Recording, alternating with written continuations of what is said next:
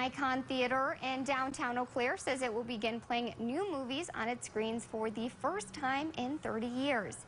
The theater will reopen as a first-run theater on May 27th with the release of the movie Top Gun.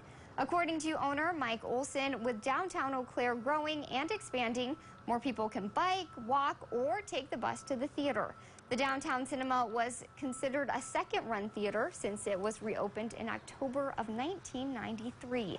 It was purchased by Micon Cinemas in 2010, who continued operating it as a second-run theater. The theater will reopen with a ribbon cutting on the 27th and will be offering free popcorn during Memorial Day weekend.